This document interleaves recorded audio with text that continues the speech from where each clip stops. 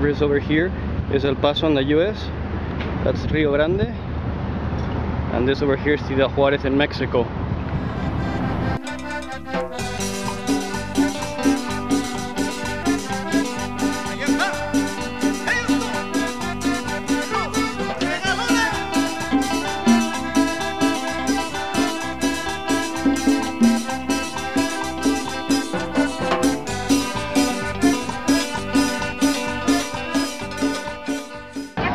Hello there.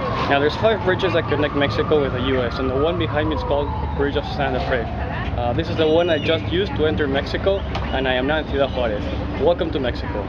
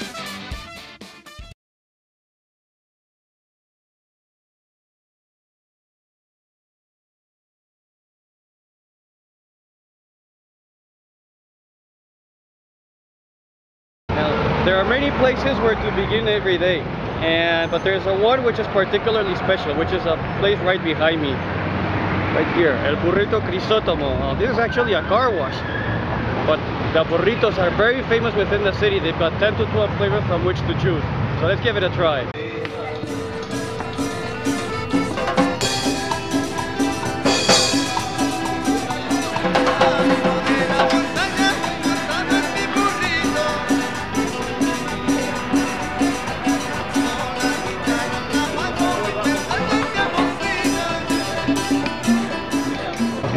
Among different flavors, there's one called puerco en salsa roja, which is basically pig meat dipped in a red sauce that comes out of California chili. Now the chili is green, and once it's dried it becomes red. It's a little bit spicy, has some onion and a very nice flavor to it.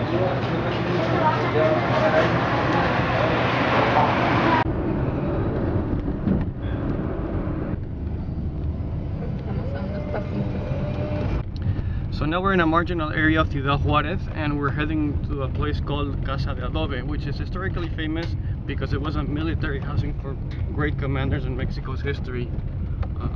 The place is actually located right beside the border, so this water that you see here is Rio Grande.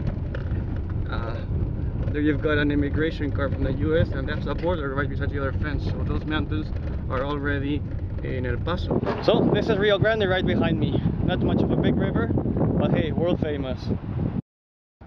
Now the house is actually very small, and most of the furnishings you can see here were actually brought in by collectors. Yes. But it does actually depict a lot of the history.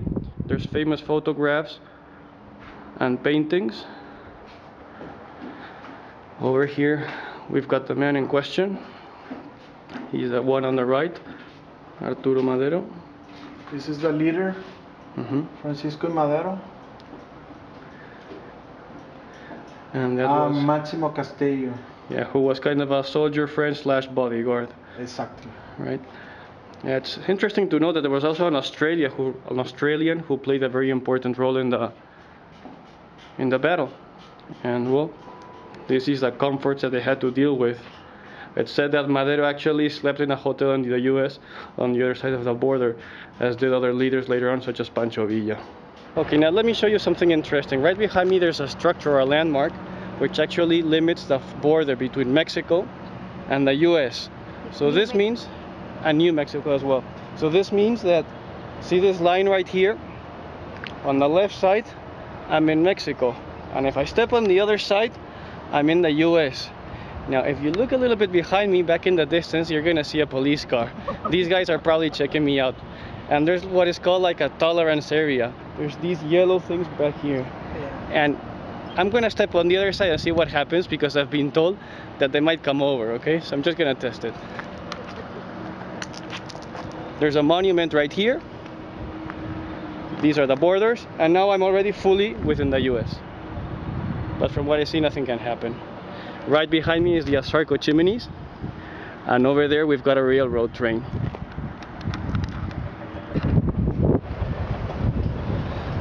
Okay, now let me show you something interesting. Right behind me is Rio Grande, and I just learned that actually Rio Grande is called such in the US, but in Mexico it's called Rio Bravo.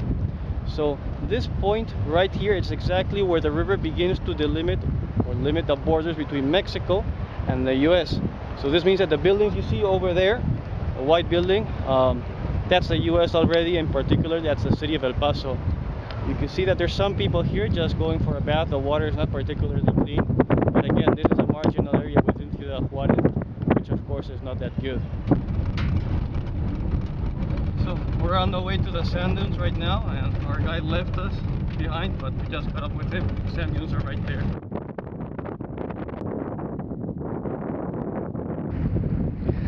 About 30 minutes south of Ciudad Juarez lies the desert of Samalayuca. This is the only desert in Mexico, and as you can see, it has dunes, sand, and everything you would expect. Nowadays it's a popular tourist destination, and people come from all over the world to practice sandboarding, the recent champion being a Brazilian.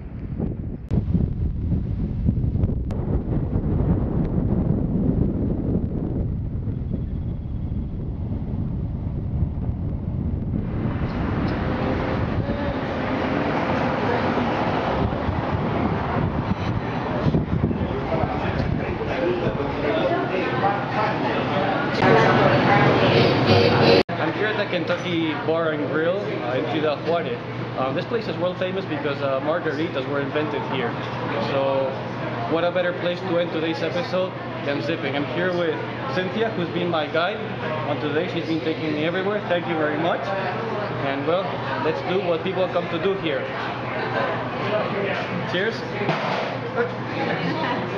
Until next episode, happy travels. Yeah,